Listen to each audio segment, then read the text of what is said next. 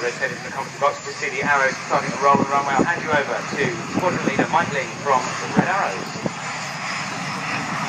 Well, good morning, ladies and gentlemen, and welcome to what hopefully will be a dry Yeovilton this morning for the display from the Royal Air Force Aerobatic Team, the Red Arrows. I'm squadron leader Mike Ling. I'm Red Ted, the ground supervisor and road manager for the Red Arrows. It's my job to get you looking in the right place to make sure you don't miss anything of the display.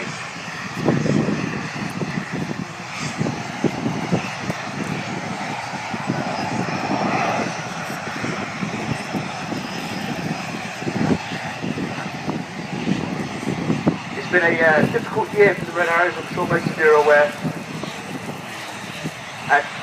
During a disjointed winter training period, we took the decision to reduce to 7 aircraft display for the 2012 season.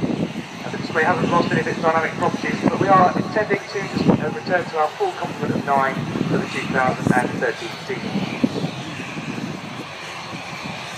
The team are lining up now for what we call a display takeoff. Reds 1, 2 and 3 at the front, Reds 4 and 5 in the middle, and Reds 6 and 7 at the back. Power, parking brake.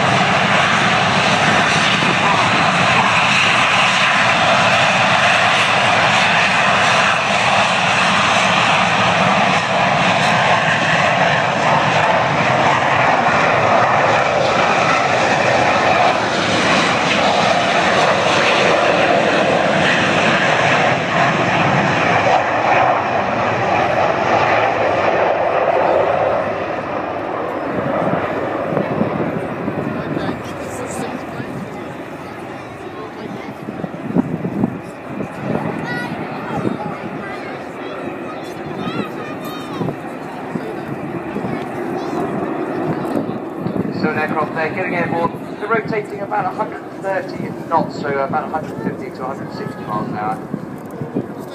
You see the front 5 forming up and the SIG group there following boss. A little bit about myself, Mike.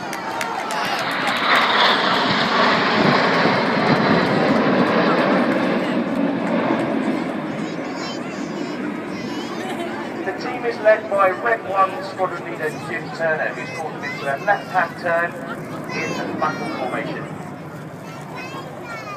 That's awesome. The smoke turns white as they start to form 7-arrow formation, with the jets closing up to be about 8 feet apart as they make one big red arrow in the sky. Jim is a former Jaguar qualified weapons instructor and Jaguar display pilot, and previous Red Arrow having been in the team from 2005 to 2007.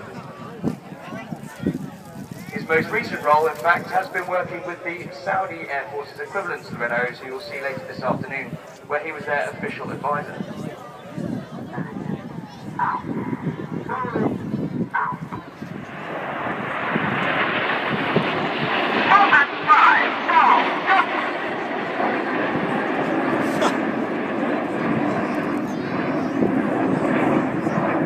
See there, Reds 4 and 5 rolling back to reform that big red arrow as they pass left to right.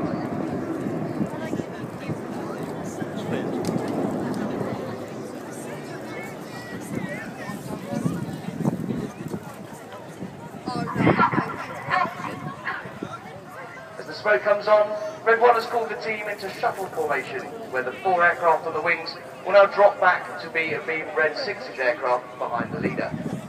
In this position further back, there will still be flying references on the lead aircraft, and just trusting that the jet only 8 feet away is in the correct place.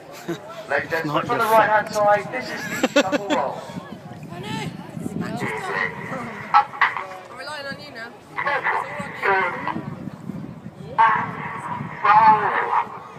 The aircraft there, 2,500 feet above us, 400 miles an hour and only 8 feet apart.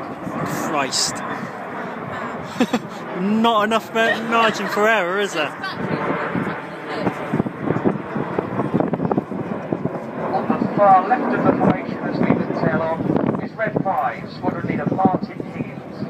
Higgy is the team's executive officer and has rejoined for the 2012 season, having previously been a team member from 2005 to 2007. He's a former Hawk flying instructor and Tornado F3 pilot, having seen operational service in Iraq and as the commander of the air defence flight in the Falkland Islands. With the smoke going off to our left-hand side, the team have formed flanker, and the outside pilots have to anticipate their control inputs to keep the wing straight. So listen in to Red 1's commands. They present the flanker.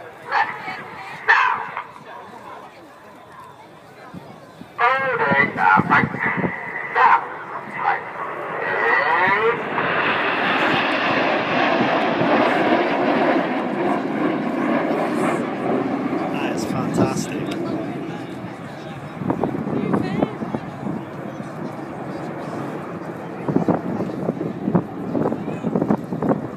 As the smoke comes on, Red 1 has called the team into Phoenix formation for an emotional part of this year's routine. Yeah, we know it's When they diesel, present no one the else cloud does. front, Reds 4 and 5 on the outside of the formation will smoke red as we remember our friends and colleagues, Flight Lieutenant John Egging and Flight Lieutenant Sean Cunningham, who were both tragically killed in separate accidents last year. Ladies and gentlemen, this is our memorial bend for Eggman and Sean. Eggman.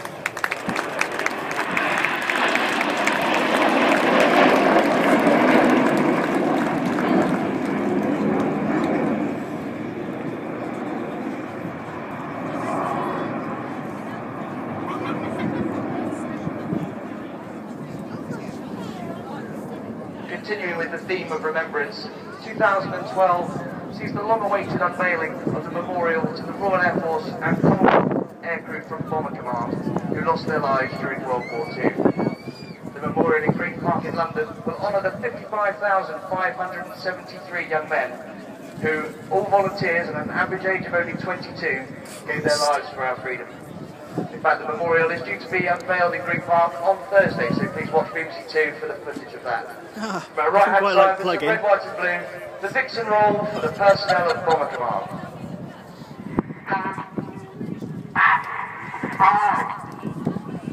Get in.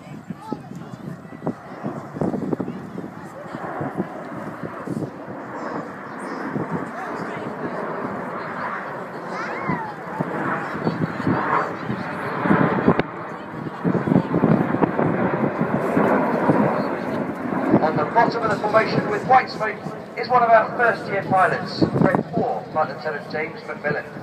McSee was born in the UK, but moved to New Zealand at the age of 10, where he eventually joined the Royal New Zealand Air Force. He transferred to the Royal Air Force in 2002, becoming a Hawk flying instructor and flying operationally in the Harrier GR9. With the smoke on now, the team are forming our largest formation shape, which is Concorde. The 4 aircraft on the wings will now drop back to be alongside Red 7 directly at the back of the formation. This is Concorde.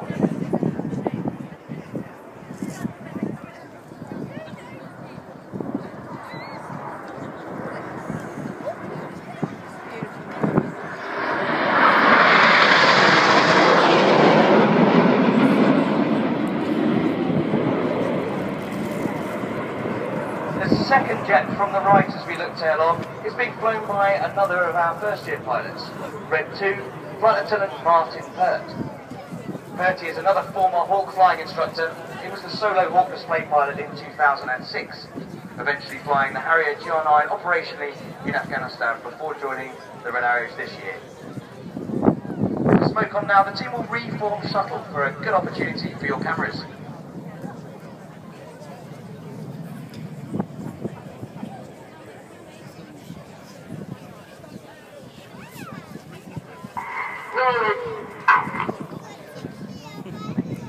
What's the fact that you're here with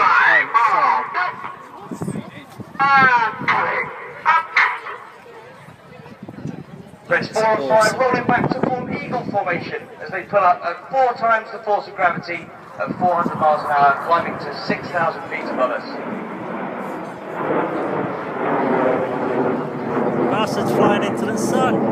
As they slow at the top of that loop to about 120 miles an hour, they've reformed that one big red arrow in the sky.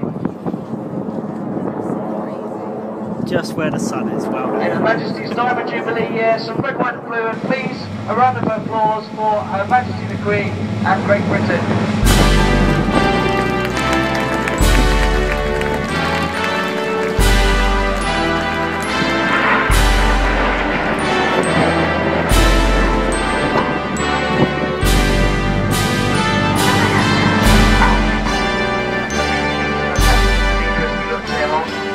Of our first year pilots, Red 3, Flight Lieutenant Mike Child.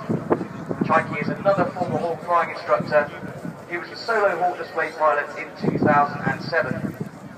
His most recent post has been flying the Typhoon, the Royal Air Force's newest fighter, where his duties were of quick reaction alert, protecting the airspace of both the United Kingdom and the Falkland Islands. Out to our right, you can see the team have formed a diamond with 7 aircraft. We call this the short diamond, and this is the short diamond roll. Ready in. Rolling. Out. Rolling. Up.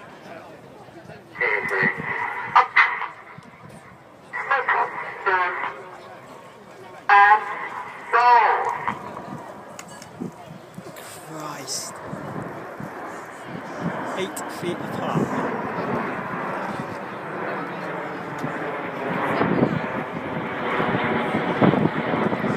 Well, the short diamond roll signifies the end of the first half of the display, where you've seen some close formation flown in a dynamic fashion. We're now going to change the tempo as we can show you how the Hawk can perform.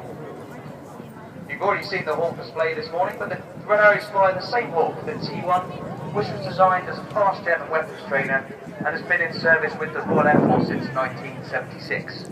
Jesus. It can fly over 600 miles an hour and up to 48,000 feet. It's very agile and precise, and we're about to show you why all of our pilots love to fly it. Out to the front, you can see the front 5 aircraft, Reds 1 to 5, known as Enid, after Enid Blyton's famous find, have straightened. Wow, they blossomed. So for the start to our second half of the display, look directly to your front, get your cameras ready as the smoke comes on for the detonator.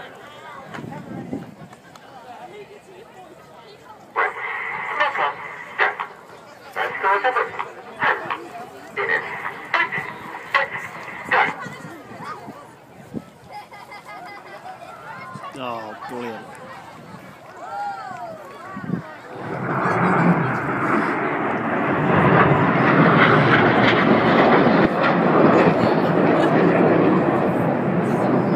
Well, the synchro pair remain with us now, Red 6 on our left and Red 7 on our right, as they perform synchronised dirty turns to position back towards us. Red 6 on the left is synchro leader, Flight Lieutenant Ben Blank, who is in his 3rd year with the team. Blank is another former Hawk flying instructor and Harrier Line pilot, using operational service in Afghanistan before joining the Red Arrows in 2010. As synchro come down the hill, they're closing at over 800 miles an hour, 100 feet above the ground, before the synchro pass.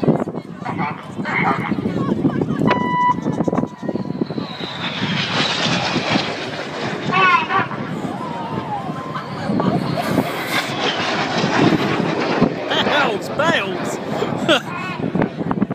They're now turning away from us at 6G, or 6 times the force of gravity. Everything in their bodies is 6 times heavier than normal, and it's physically hard work to fight against that G-force. As they roll out towards us, this is the Cyclone.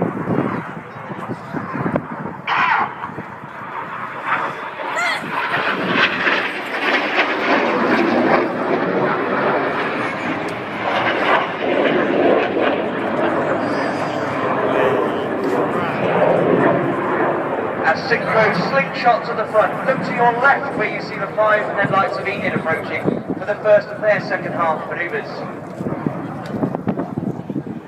The inside pilots perform tight match barrel rolls to the outside of the formation as they fly the rollbacks.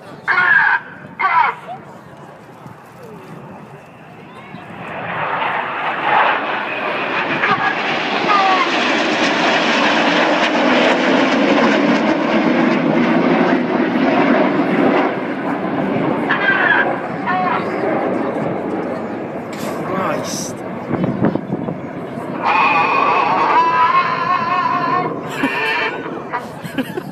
That's Red 5 telling Red 1 that the rollbacks are complete. So it sounds like he's having a lot of fun up there this morning. As in position to the right, look to your front again where you can see the synchro pair approaching. Red 7's blue smoke comes on as he performs a barrel roll around Red 6 for the Vortex.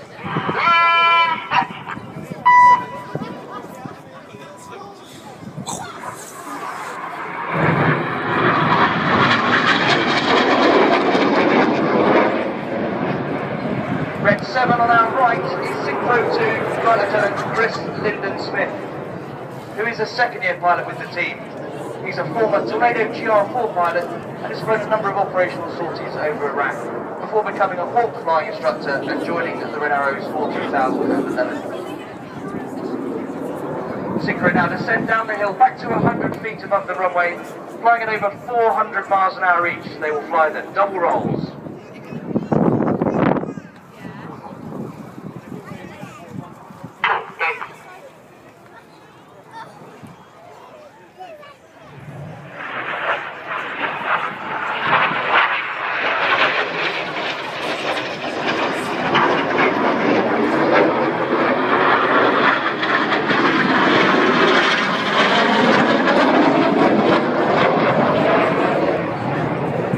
As Synchro finish their very dynamic double rolls, look to your right where we can see Enid approaching.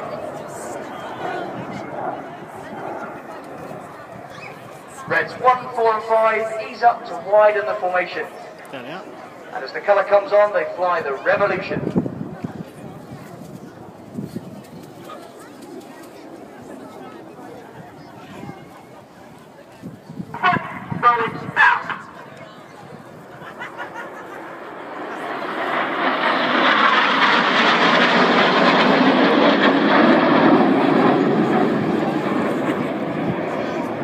As Enid finish their synchronised aileron rolls in the Revolution, we need to look left and right again for the synchro pair. This time, Red 6 is on our right and Red 7 on our left. They're closing at over 800 miles an hour again, and they'll cross 3 times in a 360-degree 6G turn. This is the carousel.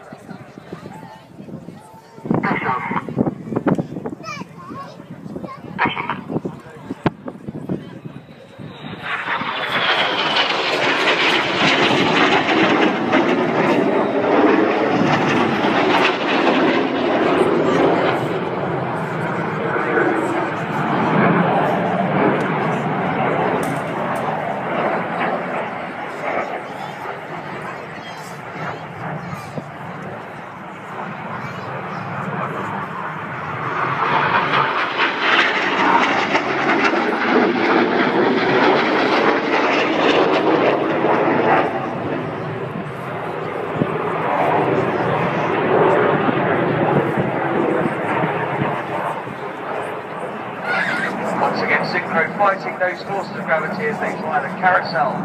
And as they slingshot to our front, we need to look right 45 degrees where you can see Enid rolling out. As their smoke comes on, they ease up in battle formation. With some red, white and blue, they fly the Python.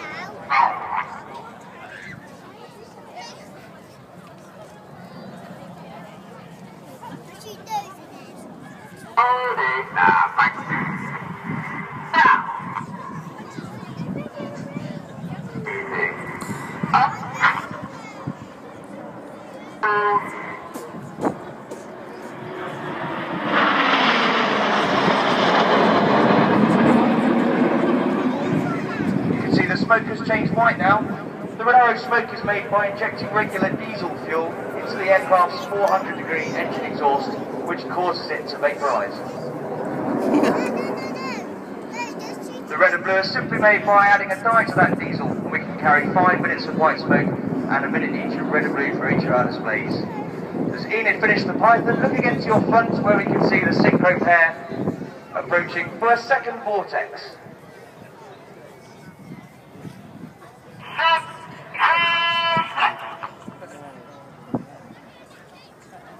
Oh, Christ.